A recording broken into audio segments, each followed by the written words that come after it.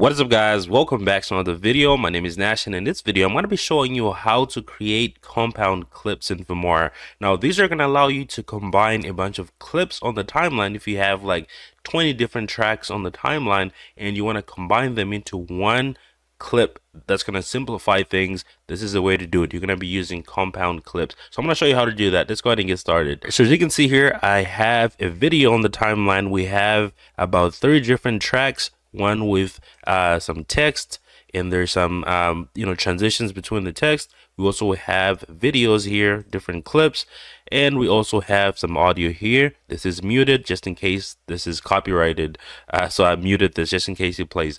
But essentially, if I want to combine this into one clip, right, so I can just simplify my timeline, right, or I can even apply effects to that singular clip.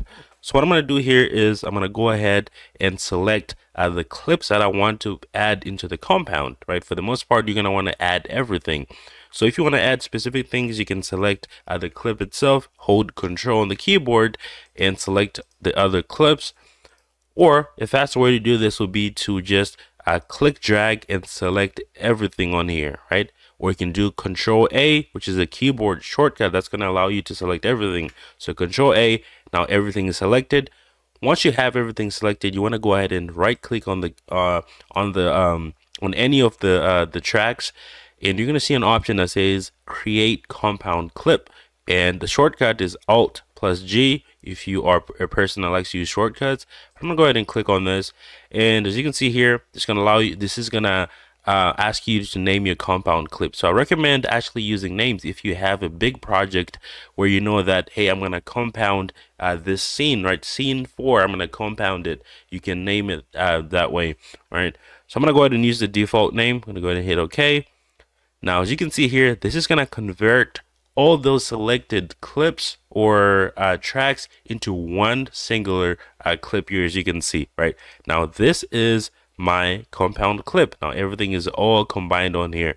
Now, what you can do with this is you can actually add additional effects, right? So if I wanted to add effects to the entire thing, right, and I can go to effects and you can apply those on here. So if I wanted to add some of these, let's see, let's find one here. This is a glitch effect here. You can just add that on here. Now this is going to apply literally to everything, right? That was on the timeline. We had text, we had video clips. That's going to apply to everything. Since this is applying to the compound clip, that includes everything, right? So one of the cool things you do here is you can actually double click on the compound clip.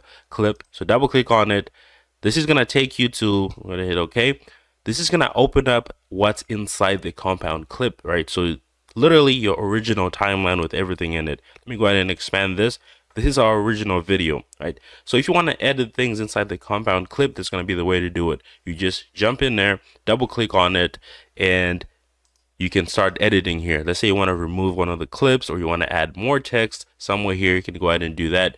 Now, how do you exit this? If you go over to the left side of the screen, there's going to be a drop down here next to the little home icon here. Click that drop down.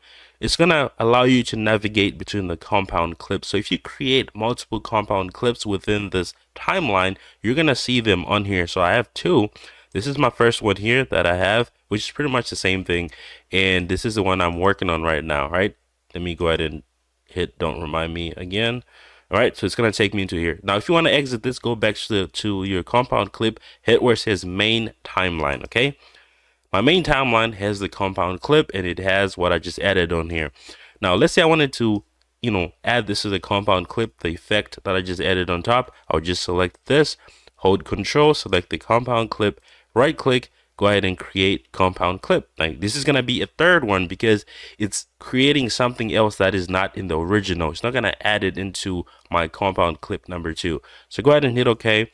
And if I go back to my drop down here on the left side of the toolbar, you're going to see that now we have 3 different compound clips, right? This one is going to include our effect that we added. If we go to one we created earlier, it doesn't include that, right? You can also right click and you can save as compound clip custom. So if this is something that you want to do, let's say you create an intro to your YouTube, right?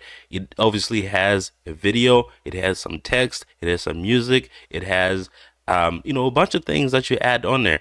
Now if you want to just compile the entire thing into one compound clip, you can do that, and you can actually save it as a default, right? If you as a custom clip, so click on that, and now it's gonna save as a custom. So every time you have a new video, let me go ahead and delete this.